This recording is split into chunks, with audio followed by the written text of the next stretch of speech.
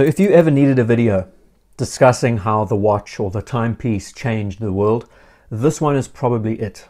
The format of this is going to be different. Treat it more like a verbal essay, not so much a scripted write-up on any particular topic.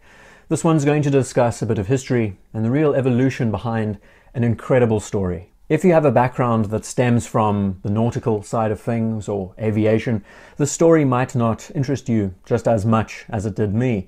Me being someone who never really excelled at geography at school, I know into the basics, but not really the deeper story behind it. And it's a story that really encapsulates why watches and timekeeping is so important, and what it means beyond the hobby. And when I think about it more, the real argument to this discussion focuses on GMT and world time complications, and just how important they are.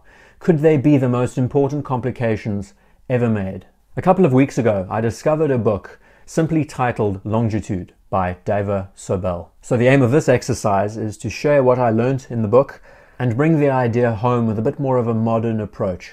Let's transport ourselves back to the 1700s, put ourselves in that position. At a time when the Navy was really important, the idea of shipping and traveling was in its infancy, but trading was booming. The only way to really navigate yourself at the time was to use landmarks. You needed to kind of know where you were situated. You needed to see continents to keep yourself at least aligned with where you were going. The only real device at your disposal was a compass and a sextant. So you could determine your latitude. Looking at the sun, lining up its angle with the horizon, you're able to determine where you are on a horizontal level. Now that's great if you're traveling from left to right, but as we know in the sea, the currents push you all over the place. So really, you are lost. And this made traveling so dangerous, crossing the sea impossible. Thousands upon thousands died at sea because they simply got lost. The real enigma was understanding longitude. No one could determine longitude. The only real approach they had was determining speed through knots and trying to plot out your route there. But a small miscalculation could lead you 100, 200 kilometers from your destination. And it so happened that during the 1700s, a set of 5 Navy vessels were sent out to sea, never to be found again. Over 2,000 men were killed, and that really caused an outcry, was a national outcry in Great Britain. And so many people rallied around this idea, and soon a new law was passed. We could almost call it a competition, trying to understand and explain the longitude problem. And the longitude prize was a £20,000 award given to anyone who could solve it. Scientists, astrologists, they were baffled. There was no way to work around it. But wouldn't you know, a watchmaker by the name of John Harrison thought he had it solved. Simply using a reference time, having a chronometer that is the most accurate of all, would allow the user to determine their longitude at sea or anywhere else. How this was done is simple enough. The world rotates 360 degrees a day. Divide that by 24 hours and you get 15 degrees per hour. So understanding that you left point A when it was midday and you arrive at point B 3 hours later, you can understand that 45 degrees has elapsed between A and B. So with the simple use of a reference time, knowing where you departed and where you are now, you can determine whether it's 15, 30, 45 degrees that the world has rotated, thus being able to determine your longitude.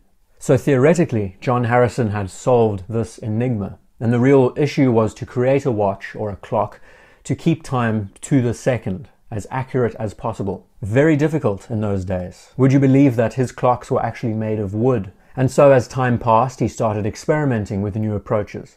Many of you know who George Daniels is. He's acclaimed as being one of the greatest watchmakers of all time. John Harrison was one who really established this area. What's most amazing is when you see his inventions, getting rid of the idea of pendulums and incorporating systems like balance springs that we now know so much of today. His method of using an escapement that didn't require any lubrication. And from this exercise, he created what we now know as the Marine Chronometer. And all it was, essentially, was a watch that kept perfect time. That's all it needed to do. It had to be more accurate than anything else. Back then, a really accurate watch or timepiece was within 1 minute a day, plus or minus. So over time, this technology he created miniaturized. And wouldn't you believe one of the first watches or pocket watches that was supplied for an expedition was given to James Cook, the man who would eventually discover Australia. And they had a funny nickname for the watch, calling it something like our reliable friend. So after this invention, we think about what has come from this simple exercise of creating an accurate timepiece that could determine your location while you were at sea.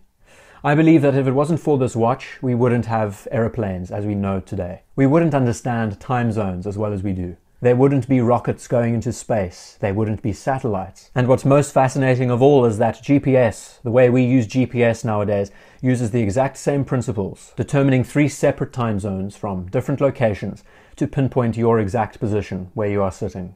So this watch really did change the world. No longer were people traveling with fear in their hearts that they would be lost, that they would never find their way home again. And that opened a whole new realm of possibilities. So we look at it in the modern sense. What is the best complication that really epitomizes this? I've thought of 3 brands that are important. Breguet and their Marine, Patek Philippe and the World Time, and Ulysse Nardin, with one of their most incredible complications called the tellurium.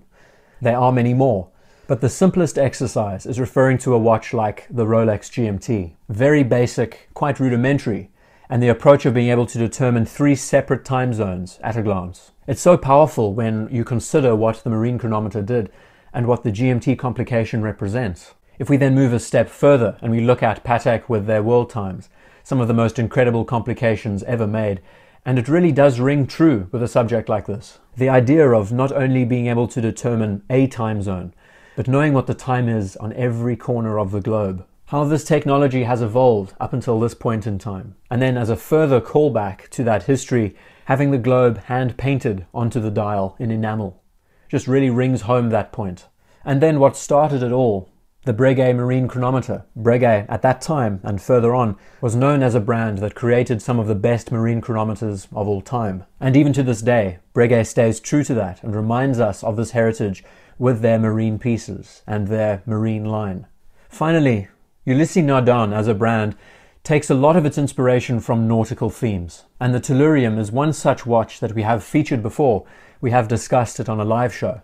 This piece is so captivating because it doesn't just tell you the time or the phase of the moon, but also tells you exactly where in the world the sun is hitting. So for the purpose of marine navigation, you have this extra instrument. So lining up when determining latitude, looking at Polaris, the North Star, or the sun, this is just another added detail, an extra element that makes timepieces like these beyond fascinating. So in the end, the watch really did find its footing at sea, simply being used as an instrument to help determine where you are on the planet. And it's a story that I had no idea about. So the next time you look at a watch that has any kind of marine history behind it, or a watch that says Mariner or Sea, has a diving bezel, has a GMT complication, a world time, remember where it really was established and how important it actually is. So the next time someone asks you a question as to why you wear a watch, you can say something like, "This is one of the greatest technological advancements in the history of mankind. And if it wasn't for this basic, simple instrument, we wouldn't know where we are."